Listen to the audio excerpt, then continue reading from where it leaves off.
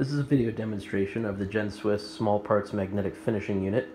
The unit itself is available in 6, 9, and 12-inch diameter finishing bowls, each with programmable cycle time, forward, reverse, and adjustable speed control.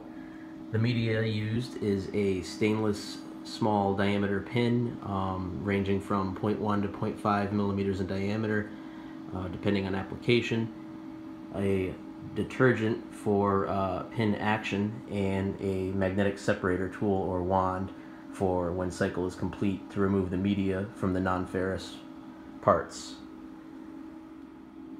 To begin a cycle, you would want to fill the media bowl close to the water level line.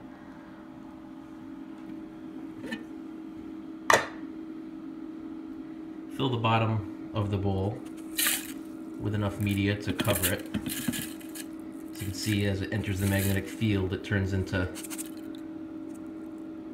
small balls of steel media. Then you can add your components to be finished. In this demonstration we're using brass, because brass is a fantastic application because it's not affected by the magnetic field and is very receptive to the stainless media, giving it a very uniform burnished finish. Next we will add burnishing solution, which is a mild detergent, enhances the pin action and also cleans the parts.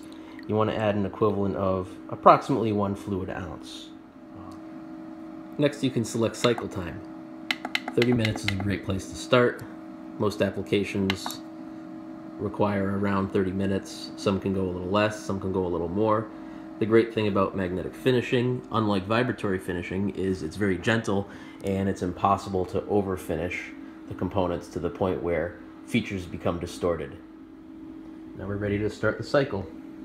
Simply set the speed and press start.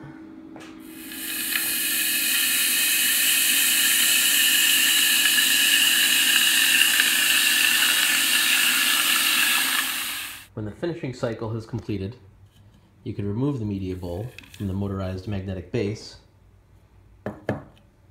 The finishing media demagnetizes, enabling you to remove it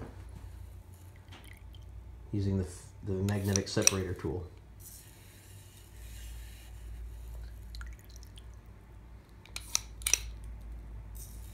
Since the components that are being finished are non-ferrous, they're not attracted by the magnet and remain behind in the media bowl, allowing you to collect all the media for removal. The stainless steel media lasts indefinitely, never wears out, as long as care is taken to ensure that it doesn't get lost by falling off the bench, onto the floor, or being carried out with parts.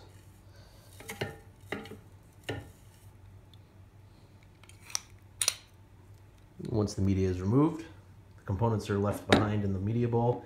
They can be drained, dried, or sent to secondary finishing processes such as ultrasonic or other necessary cleaning processes that are required based on the application.